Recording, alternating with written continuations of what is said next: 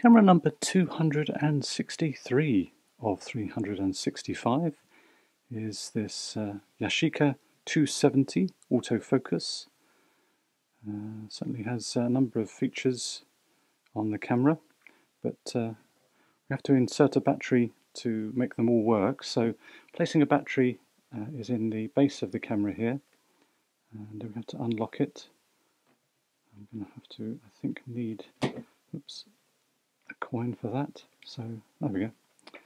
And then it takes a 2CR5 battery, which goes in there, and then close the door and lock it if we can. There we go. And then on the front here we have the Yashica Contax lens mount, and we take our lens off by depressing the lens release. And the lens I used to take these photographs was the AF 228-70 3.5/4.5 lens.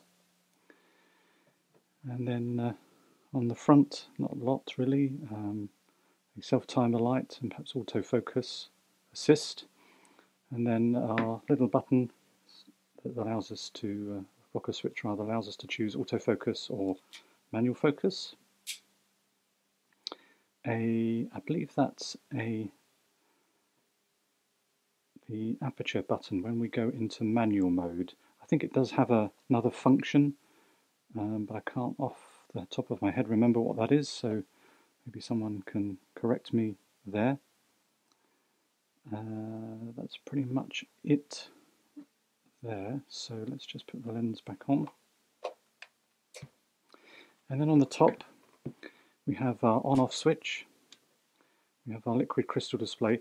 There's not a lot of information in the viewfinder, which is kind of counterintuitive really. This camera was sort of held up as being a very easy to use, and it is, in the sense that you just literally focus and you get a red confirmation or green confirmation, if I remember rightly, for focus.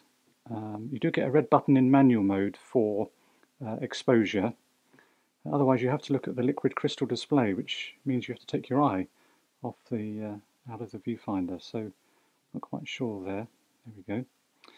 But anyway, on-off switch, our mode button, which I can show you there if we press that down. So we have program mode, aperture priority, shutter priority, and manual mode. And then the drive mode button, press that, we can go through multiple, continuous exposure, self-timer. I believe, if I remember rightly, that's trap focusing, which is an interesting, and then just single release. Okay. We do have a factory reset button, the P, takes us back to program mode, if I remember rightly. Or not, maybe it doesn't. No, it doesn't. Okay. Yes, it does. There we go. We have to press it in quite firmly. So that's like a factory reset. And then on the other side, we have our rocker button, which we have to use in association with some of these buttons, our shutter button. And then F range. To assist in the focusing, we can choose distance or near subjects. Apparently by pressing one of them, it's meant to quicken up the focus. I don't know that it does actually, because it means you have to press the button, another button to press really, so not quite sure the thinking there. And then exposure compensation button there, and then flash there. I believe, if I remember rightly, that is just memory lock, I think. Seems to be a memory lock button. Again, I could be wrong there. Okay. Provision for a cable release, although it has to be automatic, or electronic rather, one. And then our film chamber, where we have DX coding only, I believe. We can't change the ISO on this camera.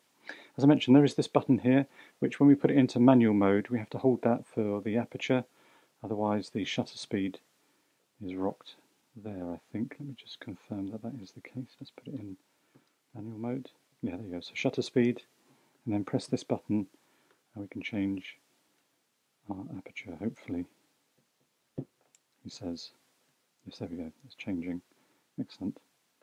Okay, so that's just a very quick overview. Bit of a disappointment with the viewfinder that you can't see any information, just green, a couple of LEDs, but there you go. So that is camera number 263 of 365. And use our rocker switch, we can go into program mode, and then we've got aperture priority, shutter priority, no, the other way around, sorry, shutter priority, no, that is, sorry, I'm getting confused, that's shutter priority, manual mode, program mode. So let's just do that again.